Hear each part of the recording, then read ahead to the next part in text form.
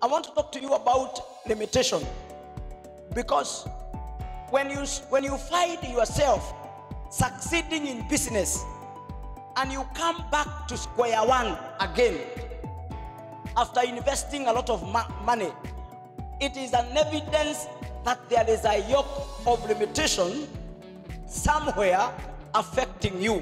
When you find yourself, you are successful in the place of your work, you are successful in your family, but you later on come back to the same point you were, you don't move forward. It is an evidence of limitation.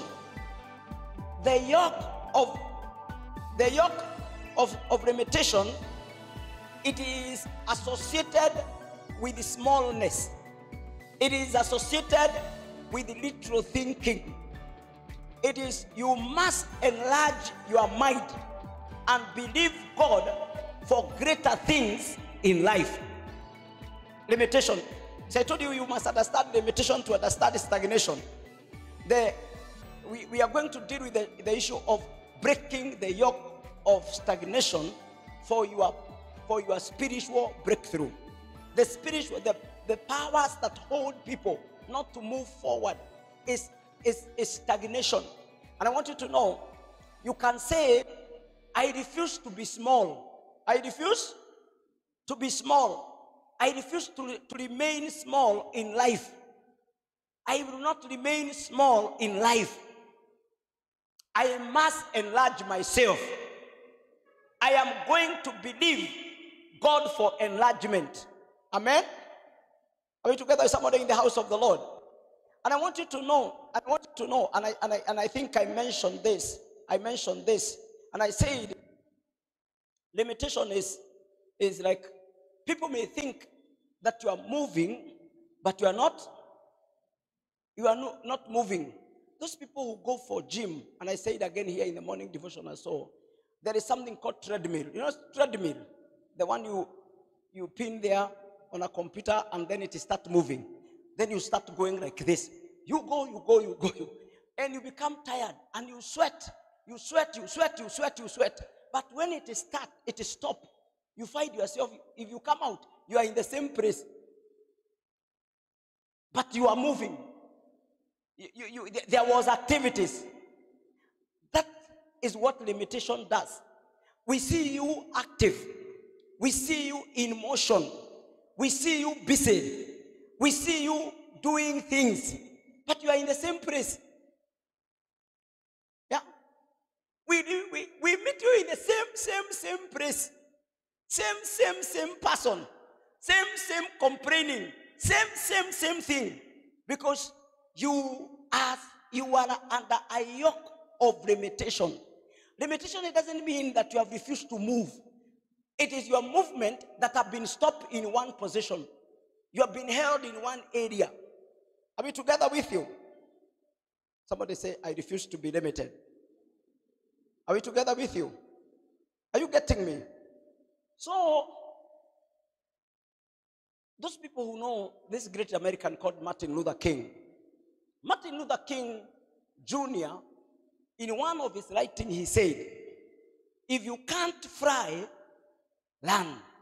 If you can't learn, walk. If you can't walk, crawl. But by all means, keep moving. But by all means, keep moving. Every believer must keep moving. Hallelujah. You must move in something.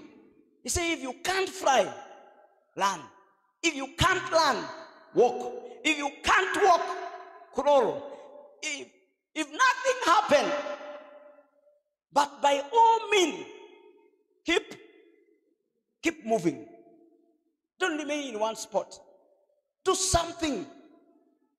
Be on the move. Don't remain in one place.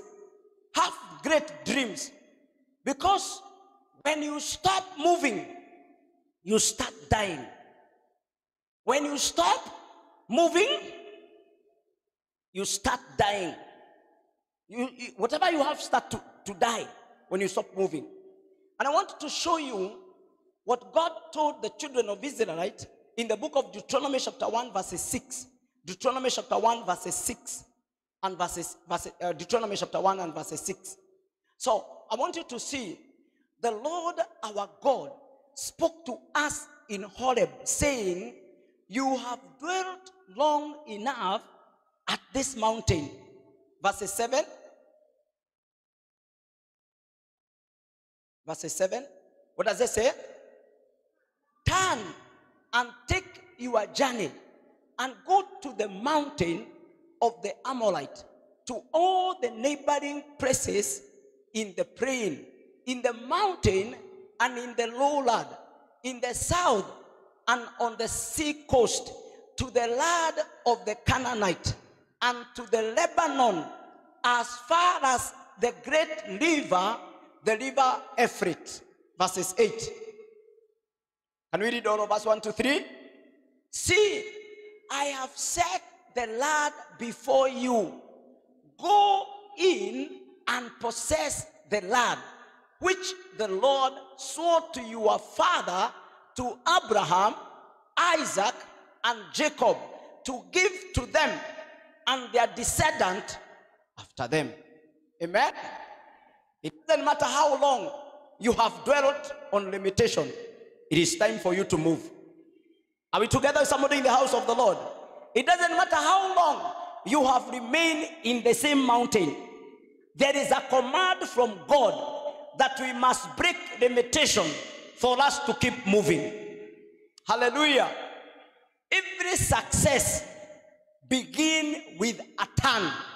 Every success, it will begin with a what? If you go back to verses 6, go back to verses 6. Look at what the Bible says. The Bible says, what does it say? Yeah, go to verses 7. Verses 7, the first sentence. Verses 7. What does it say? Turn. Hallelujah. Did you hear what the children of Israel were told? I have told you that every success begins with a turn. And every turn will result into a turnaround. Once you turn, there will be a turnaround to the glory of God. He told them, turn and take your journey.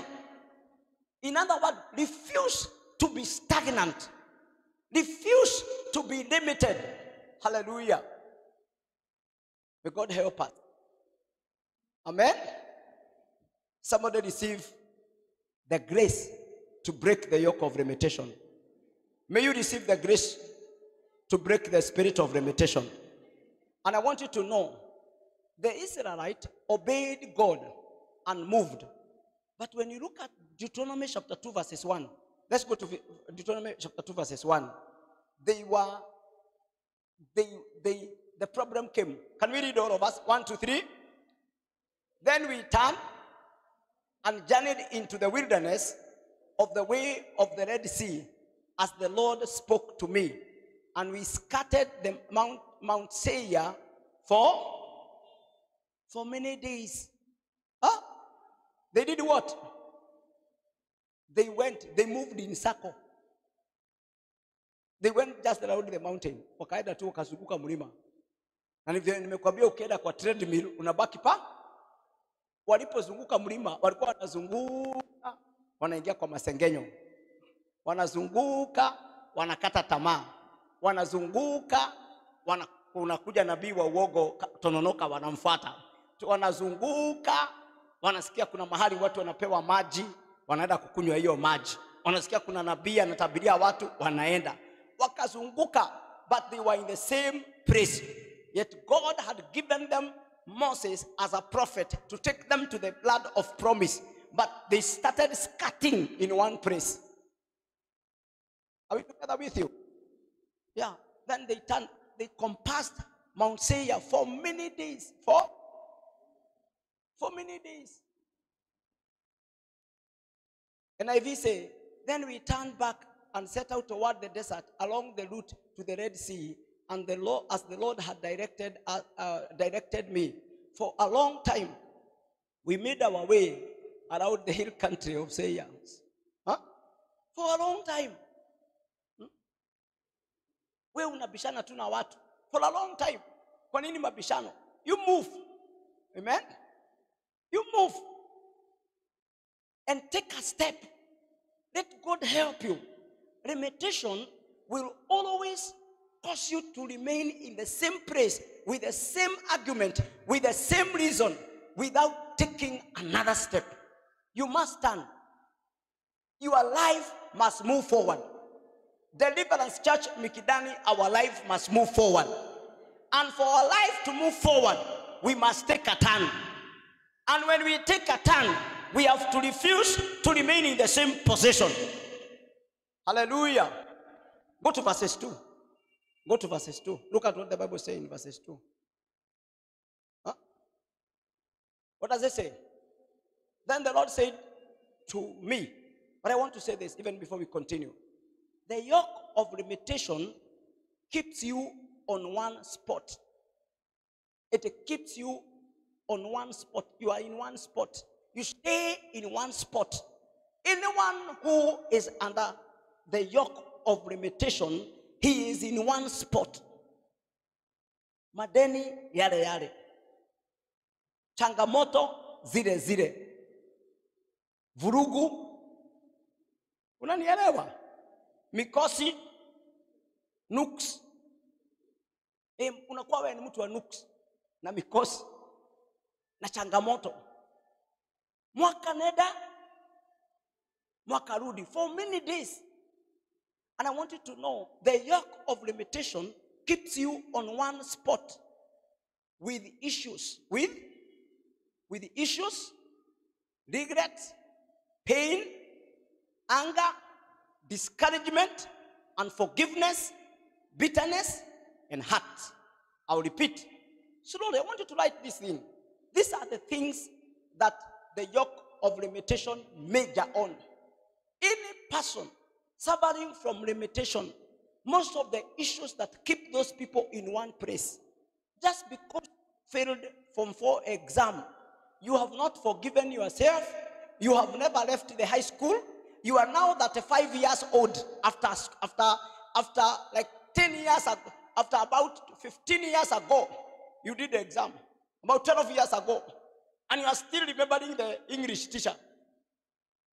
May God deliver you. Amen? Kama si huyu mwalimu wa English, ningekuwa university. Kwa nini hiyo shule ilipeleka watu wengine university wewe ukakosa kwenda? Are we together with you? Because limitation, it keep a person in one spot. Amen? Ati kama si huyu kijana alinidanganya, akanisherewesha, ningekuwa nimeolewa, nimekaa kwa doa yangu. Na kijana anasema kama si huyu msichana alinivuruga, akaniharibu kishwa. Are we together with you? Can you see people who are under limitation? I want to tell you, limitation is a spirit. If there is somebody you are accusing for your problem, you are under a yoke of limitation. If there is somebody accusing you for their progress, they are under a yoke. May God deliver you from the yoke. Yeah, may God deliver you from the yoke. You cannot say, if this company did not waste me, how did the company waste you and it employed you? Are we together with you? If I had gotten a better pastor, I could be very far. Somebody say limitation. I've told you, limitation keep you in one spot with issues. Number one, issues. It will keep you with issues. You are always having issues. Number two, regret. You have regret. I don't know why I came to Mombasa. In fact, I was to go to US. I don't know how I am in Mombasa. But you are in Mombasa. Even if you don't know how you are here. Why don't you come to the reality? One time when I was a student at Bethany Christian College, and we were doing a class, and we were doing a course in Christian psychology. Our psychology teacher was called Dr. Osora. Dr. Osora told us he was the youngest doctor. He got his doctorate at the age of 29. By 29, he was a doctor. He was a very brilliant young man. And Dr. Osora told us that there is something called reality therapy. Reality therapy. That if somebody fears a snake, you take him and allow him to touch the snake. When he touches the snake, that fear will die. If somebody fears, he has phobia. Phobia is excessive fear projected toward an object. Phobia is excess fear projected toward an object. There are people who cannot go with the open lift. You just go with that person and the lift go up and it come down and they have not died and there is nothing have happened. They are healed from that. That is reality therapy. If somebody fears water, you just jump him in the water with some people to save him. And then when he come out of the water, he realizes, this water have not swallowed anyone. Reality? Tell your neighbor you are in Mombasa, you are not in America. Stay as if you are in Mombasa. Don't stay in America, in Mombasa. Huh? You know, I am supposed to have been in the US. I'm supposed to have been in Australia. It's okay, but you are not there, you are here. Huh? You just live here. What did I say? I said issues, regrets, pains, anger. Yeah. There are people who are angry for nothing. Anger, discouragement, unforgiveness, and bitterness, and hurt. Issues, regret, pain, anger, discouragement, unforgiveness, bitterness, and hurt. People with hearts, free yourself from the past and move forward. Bad things happen. There is nothing you can do about it. Bad things happen. People dies. People loses job. People separate. People go through crisis. Amen? Bad things happen. Countries go through war. There are countries, they have never known peace. But they're still existing. Huh? Sometimes I look at some very small country in Western Africa. Very small country. They are at war. Even Mali is at war. And it has a football team that is better than our football team in Kenya. They don't have a president. The country had several coups. But they still have football teams. You wonder how this thing happen. Because bad things happen. But break from limitation. And I want you to know, I want you to know that you owe yourself the duty to move forward. The duty to move forward is your personal responsibility. Can you look at your neighbor, tell him, you have a personal responsibility to move forward. It is your personal responsibility to move forward. Amen? Get instructed to move forward. Hallelujah. Because if you go back to Deuteronomy chapter 2, I want to mention something and then we will pray. Deuteronomy chapter 2 verses 2 and 3. Verses 2 and 3. Those two verses. Look at what the Bible says. Verses 2 say, and the Lord spoke to me saying, verses 3, you have scattered this mountain long enough. Turn northward. In other words, you have gone loud and loud with the same issue for too long. Enough is enough. Move forward. Amen?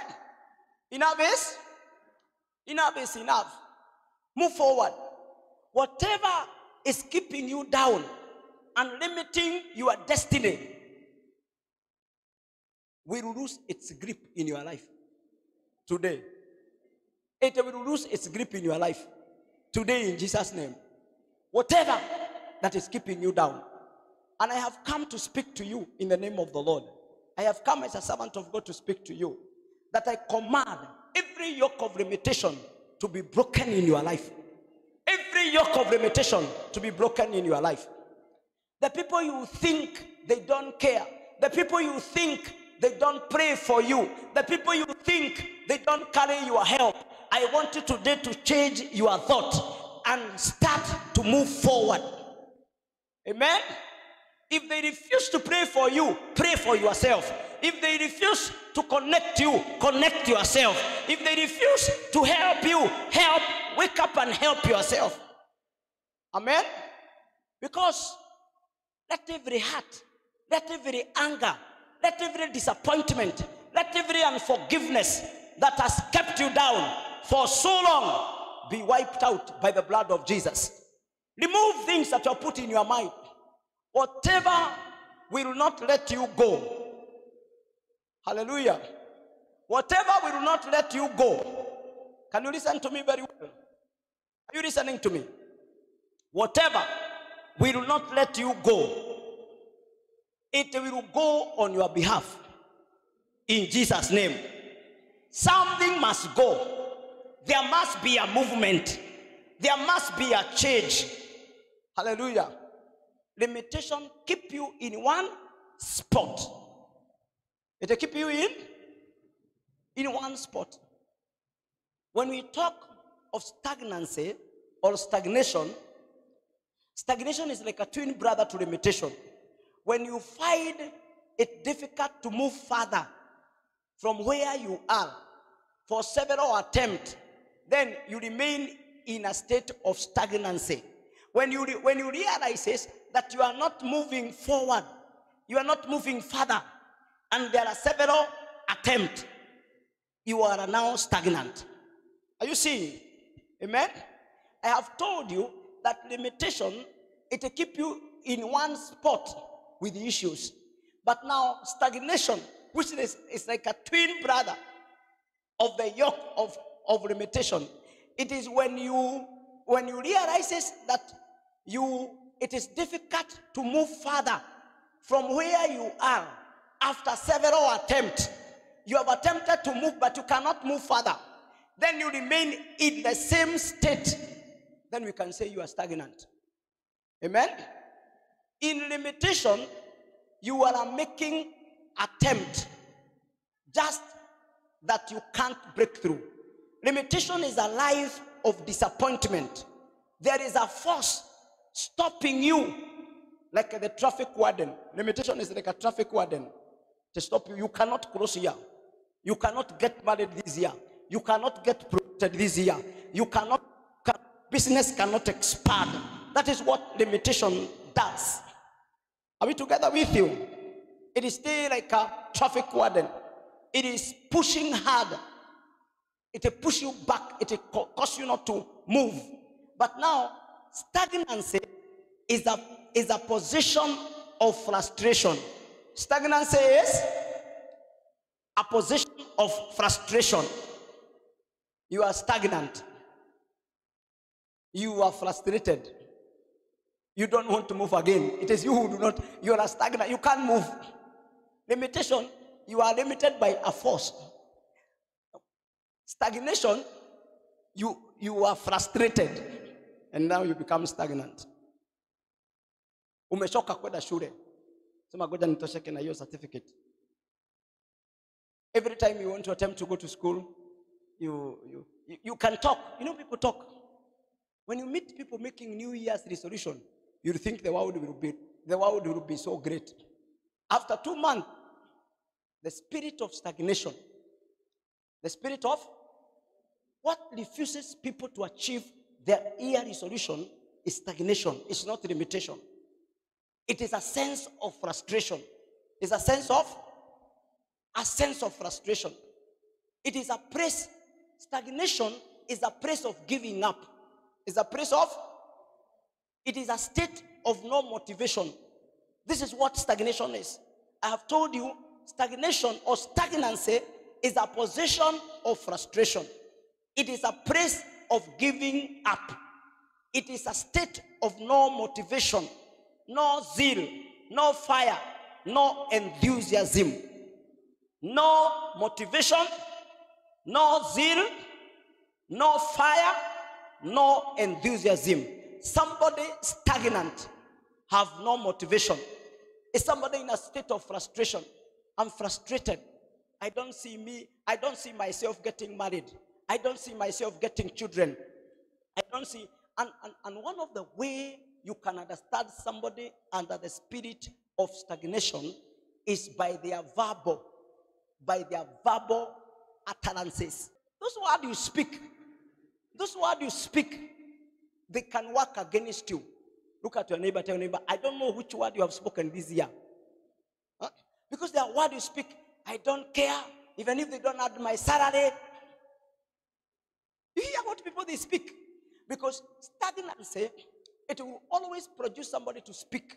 And you always look for people to speak to. When people are frustrated, they always look for somebody to touch them. They always look for them to explode. When you realize that somebody is frustrated, don't touch them. Don't answer them. Don't talk to them. Give them a break. Wait until the frustration go down. They come to reality therapy. They come to reality. There was a show that was called Reality Show. It was called Reality Show in KTN and NTV. Okay. Reality show. Yeah. Reality TV. It shows reality real thing. So frustration, stagnation. Somebody, when people are stagnant, they are very dangerous. If you meet a pastor that is stagnant, the church have refused to grow. People have refused to give offering. There are no projects that are moving. Members are coming late to church. Sunday school is disorganized. Youth are running away and getting married without weddings. Marriages, husband and wife are fighting. He has cases and cases. And that pastor is frustrated. If you give such a pastor a microphone in a big crowd, he can ban them. He can ban them. I'm telling you. Yeah. Because of the frustration he has gone through. And that is why he needs God's grace as a man of God.